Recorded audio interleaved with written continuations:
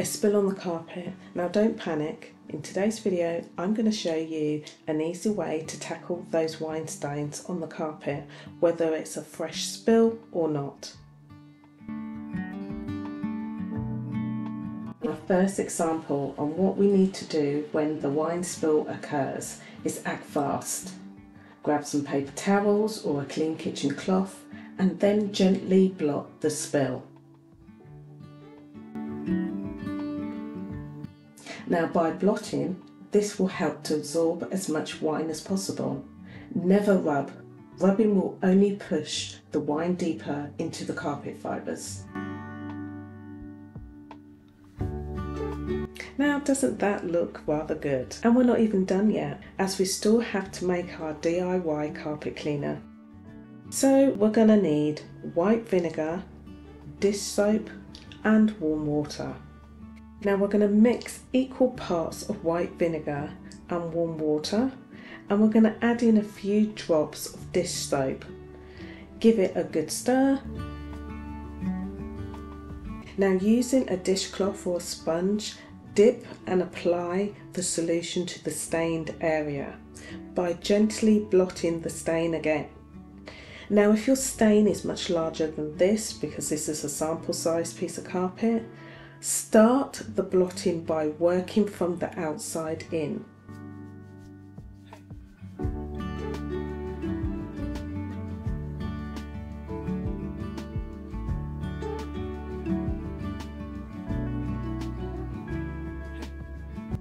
Now the vinegar will help to break down the wine stain, and the dish soap lifts it away.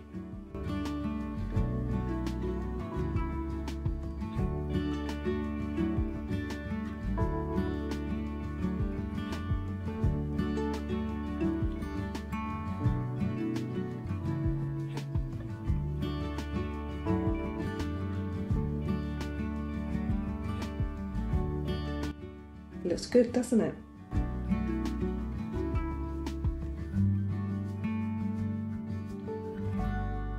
Now dealing with dried wine stains. Now what if you can't catch that spill in time and now it's dried up? Well, we're going to need to grab some hydrogen peroxide and we're going to pour a small amount directly onto the stain. Now for more information on these products, I will leave the description link in the description page down below. We're then going to let it sit for a few minutes, 3 to 5 should do it.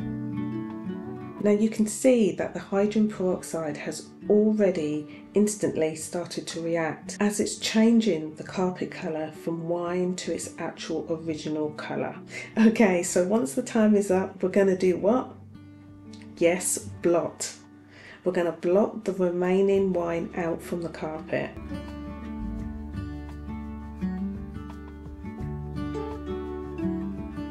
Now hydrogen peroxide is excellent for breaking down dried stains. It's safe for most carpets. Always test it in an inconspicuous area first, just to make sure. Now look at that. How does that look? Now whether it's a fresh spill or a dried up nightmare, these DIY cleaning tips should help you get your carpet looking good as new. Now if you found this video helpful, don't forget to give it a thumbs up and subscribe for more cleaning hacks.